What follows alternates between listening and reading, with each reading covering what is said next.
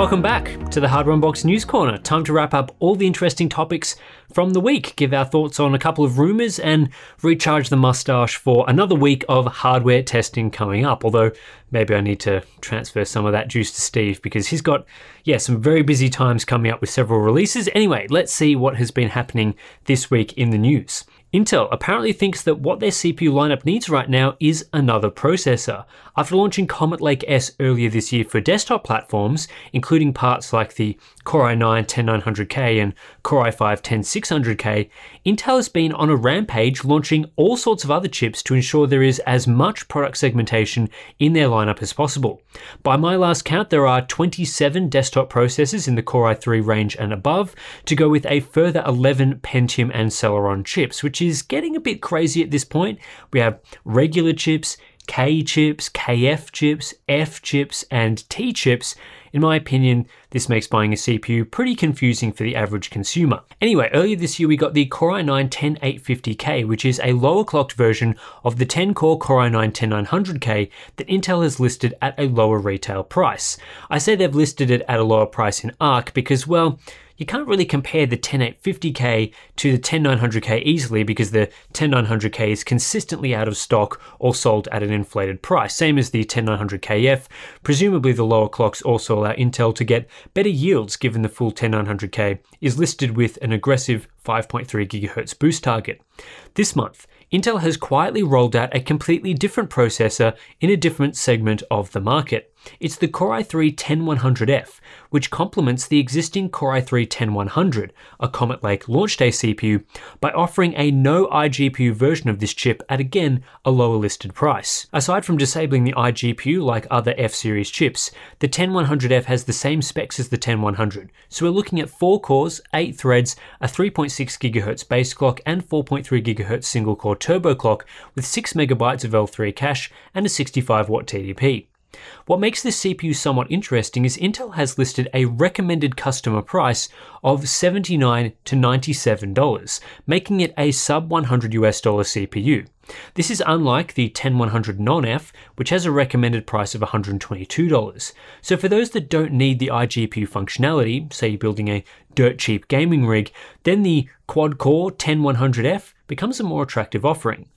That said, the recommended customer price is really the actual sale price, while the 10100 non-F is currently being sold for about $120, so pretty close to the recommended price. Parts like the 10850K, 10600K, and even the 10300 are all being sold above the recommended price. So it's possible the 10100F launches for above $100, we just don't know because honestly Intel's recommended price guide isn't that useful, but expect around the $100 mark. This could make it a somewhat reasonable option for those wanting to build a dirt cheap gaming PC, especially because AMD's options in the market are currently priced above MSRP. The Ryzen 3 3100 is usually a $110, $120 chip these days, while the Ryzen 3 3300X kinda doesn't exist. If you want anything Ryzen that's below $100 or even around that mark, you're looking at like the Athlon 3000G, Ryzen 3 3200G and the like. The Ryzen 3 3100 is supposed to be in that group, but it isn't right now.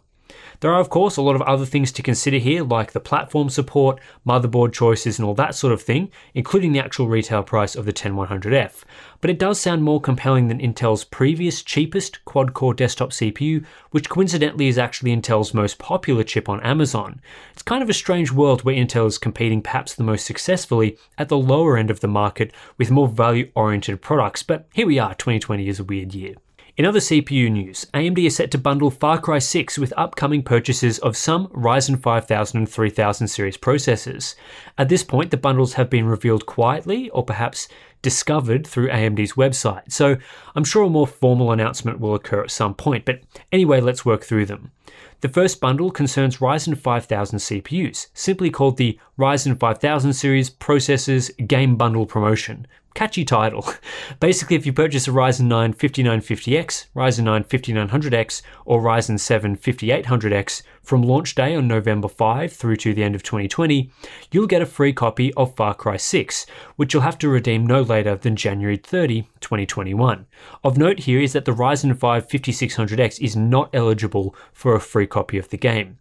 The second bundle is called the Ryzen Equipped to Win Game Bundle Promotion, and it concerns Ryzen 3000 CPUs. If you purchase a Ryzen 9 3950X, Ryzen 9 3900 XT, or Ryzen 7 3800 XT from October 20 through the end of 2020, you also get a copy of Far Cry 6 for free. Standard stuff about needing to buy through an eligible retailer, and all of that applies here. Also note that for the 3900 and 3800 series parts, you will need to buy the XT model that is currently on the market. This bundle deal will be finishing a bit before Far Cry 6 actually comes out. The game is scheduled to hit Windows, current and next generation consoles on February 18, 2021. So buyers should have their new Ryzen processor in their system well before the code will actually be usable. But those value adds are neat for some customers, so I'm sure some buyers will appreciate it, especially for those new Ryzen 5000 CPUs. Nvidia has decided to temporarily end direct sales of the GeForce RTX 3090 and RTX 3080 Founders Edition cards through their website, at least in the United States. This is in response to feedback the company received around the Nvidia online store, and they are working to improve the experience for buyers. For now, Nvidia will instead be offering the FE cards just through Best Buy in the US, while European customers will still be able to purchase FE cards through the Nvidia store. I don't really get the reasoning here, to be honest, especially as Nvidia are continuing to sell FE cards through their store in other regions. Why did they need to only end direct sales in the US and instead push them out through Best Buy? What was the feedback that meant the US store had to stop selling the cards, but the European site is still good to go? It doesn't make a whole ton of sense unless there is literally so little stock of the cards that they can't fulfill any significant number of orders through both the Nvidia store and Best Buy. And honestly, I guess with the way this launch has gone, that's not a totally unreasonable suggestion. It doesn't seem like this announcement has been well received either, with the post on Nvidia's forums receiving a significant number of downvotes. There is still a lot of frustration around the way Nvidia has handled this launch and the extreme lack of supply, although Nvidia isn't exactly alone in having a significant PC component launch. See demand outstrip supply. This does happen quite often. One rumor that has popped up this week and has generated a fair bit of discussion is talk around the AMD Ryzen 5 5600. We've had a few questions asking about this. There's been some chatter in our Discord community, so I'll give some thoughts on the situation. But first, I want to preface this by saying we haven't been able to confirm any aspects to this rumor independently, so we have no idea whether it's true or not. Because of that, we strongly suggest you don't believe every or even any aspects to it. So this rumor was posted by one of the many Twitter leakers out there and has two main components. One is that AMD will allegedly be launching the Ryzen 5 5600 non-X processor in early 2021, at the same time AMD releases BIOS updates for Zen 3 support on 400 series motherboards. The second part is the CPU will supposedly cost $220 US. At this stage in the launch cycle, I don't think it's unreasonable for someone to have information on the launch date and price of another chip in AMD's lineup, but that's not to say this rumor is accurate because again, we just don't know. But I do think it's very likely we will be getting lower cost Zen 3 processors in the coming months, with the Ryzen 5 5600 being a particularly obvious candidate. When we spoke to AMD about Zen 3 CPUs around the launch, they certainly did not rule out adding more CPUs to the lineup, they just didn't want to talk about future products, which is the standard response we usually get. I also perfectly understand the interest in a product like the Ryzen 5 5600. While a lot of people sounded impressed by the performance AMD showed at their launch day event, clearly one of the main discussion points was the price. Launching new CPUs at a higher price wasn't received particularly well, with many people concerned especially by the price hike in the 6-core range. The cheapest Ryzen 3000 CPU with 6 cores was the Ryzen 5 2600, available for just $200, while now we have the 5600X at $300. That's a big price increase. It is only $50 more than the 2600X, but understandably, some Ryzen fans were disappointed there wasn't a CPU announced in that wildly popular $200 range. But again, the initial launch of Zen 3 seems more focused on high-end parts, and I expect AMD will release more budget-oriented processors later, which should include a part like the Ryzen 5 5600. What I'm not sure about is the price. $220, it could be correct, it could be false, who knows.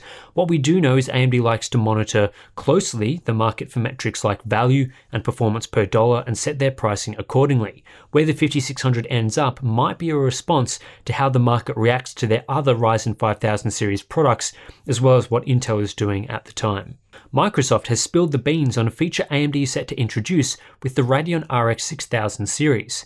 In a blog post on the Microsoft website, the company has unveiled that the RX 6000 series will support hardware-accelerated AV1 decoding, joining Nvidia and Intel in supporting this new encoding format.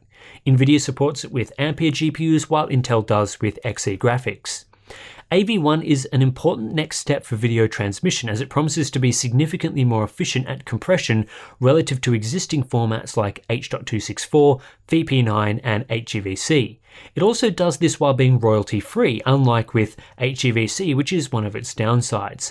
But the only way it will see significant adoption is if hardware can actually decode it efficiently, so having new GPUs that can do it natively is very important. AMD seems to be joining the party with the RDNA2 architecture. What's interesting here is that the RX 6000 series apparently will support AV1 decoding, while it isn't listed as a feature of the Xbox Series X, which uses AMD's next-gen architecture as well. It will be interesting to get a further explanation around that when AMD is ready to detail more elements about RDNA2 and their new GPUs. Earlier this week, there was a bit of chatter suggesting Asus would not be supporting Zen 3 processors on some of their X470 and B450 motherboards. This story originated from an email Asus support provided to a customer informing them that their Crosshair 7 Hero and X470 motherboard would not support the Ryzen 9 5900X. The support rep suggested the buyer upgrade to either the Crosshair 8 Hero on X570 or any Asus B550 motherboard. As it turns out, this was yet another case of a support rep not really knowing what they are talking about. After the story blew up, Asus confirmed that, in fact, Asus will be providing Zen 3 BIOS updates for their X470 and B450 motherboards as per AMD's schedule, which should see those boards get support in January 2021. Simply put, Asus said the original report was based on incorrect information. So that's put that story to bed. No need for Asus motherboard owners to panic. Asus claim they will be supporting your board with a BIOS update next year. And final topic for this week, Video Cards has received a photo of one of Intel's upcoming Alder Lake S processors. This line of CPUs is set to launch in the second half of 2021 and will feature a hybrid CPU design similar to Lakefield, with both high-performance Golden Cove and high-efficiency Gracemont cores. It will also be the first desktop line based on Intel's 10nm superfin process node. Anyway, these new chips require a new socket, and Intel are going with LGA 1700 based on current rumors. The picture of the CPU shows a taller socket than we are used to for Intel's mainstream desktop line, with a higher pin density as well. The CPU overall looks to be larger and rectangular in shape, although there's really no other information we can gather from the photo aside from rough dimensions. Alder Lake is expected to bring other new features to the platform as well, possibly including stuff like DDR5 memory. It won't be the very next CPU lineup from Intel though. The company is set to launch Rocket Lake in early 2021, which will still be based on their 14nm node. Anyway, that's it for this week's News Corner. Those are the stories that I thought were interesting from this week's hardware news. If you're interested in getting this segment in your inbox every so often, you can subscribe to the channel, hit that notification bell, do all that good stuff. You can also support the channel through our Patreon page. Links are in the description below, and I'll catch you in the next one.